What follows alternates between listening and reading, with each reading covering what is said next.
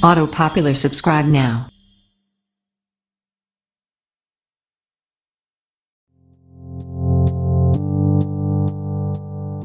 Welcome to Chanel Auto Popular. The 4C is nothing, not exactly the most imperative Alfa Romeo for a whole age. Mid-engined, and with a carbon fiber frame that is quite damn near the one at the core of the McLaren 675 LT, it vaults this exquisite yet perpetually underachieving Italian brand straight into the major group. It likewise suggests some fascinating philosophical conversation starters. Alfa demands that the 4C is a lesser supercar, yet would it be able to truly legitimize the lofty talk when there's a 4-barrel, turbocharged 1.7-liter motor in there? Regardless of whether it comes up somewhat short on that front, does its 42 miles per gallon normal fuel utilization and 157 grams/km CO2 emanations compensate for it? It's a flat-out impact, basic as that, a gut-seeing version of the power war that has grasped the business enormous firearms for quite a long time. Be that as it may, there are a couple of buts. The 4C's undercarriage is as hair-raising as you'd trust. By and large, the auto weighs only 925 kilograms, and you can feel that absence of mass through your fingertips and rear. Be that as it may, while the 4C is hardened, on UK streets it's an aggregate squirm, shooting after cambers, sniffing left and right. It might be Lotus-like in ethos, yet it does not have the Elise's artfulness totally.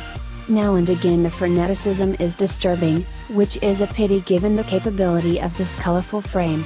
Italian hustling master Brembo supplies the 4C's brakes, and at any rate they're awesome. Tragically, the powertrain lingers behind, in more courses than one. There's simply no getting round the shortages of a blown 4-pot as opposed to something with more barrels and greater virtue, and however the 4C sounds really fruity outwardly, inside it's somewhat level and drony. The turbo's additionally rather nosy, and however the 4C is addictively quick, 0 to 62 miles per hour out of 4.5 seconds, 160 miles per hour best speed, and doesn't need torque. It's no place close as consistent in its conveyance as, say, the old 6-chamber Porsche Cayman. Its TCT double-move gearbox is annoyingly obstructive. In general, it's difficult to believe in the 4C. It essentially doesn't drive, and in addition it should. The 4C is tied in with sparing weight.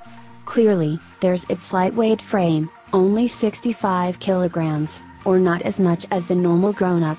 However, the eating routine proceeds inside. The dash is a straightforward single-piece shaping, with a base of controls. The carbon-shelled seats are meagerly cushioned, the Traveler one is settled, and the entryway pulls are essentially calfskin ties. All great. Less amazing is the plasticky trim, the various uncovered screw heads are plain terrible, the stereo is absolutely inconceivable, and it's hand gear simply because the boot is minuscule. We respect over-the-top weight-sparing yet not an absence of meticulousness, Alfa. It's not adequate on a 51,000 pounds auto, and individuals will feel duped subsequently.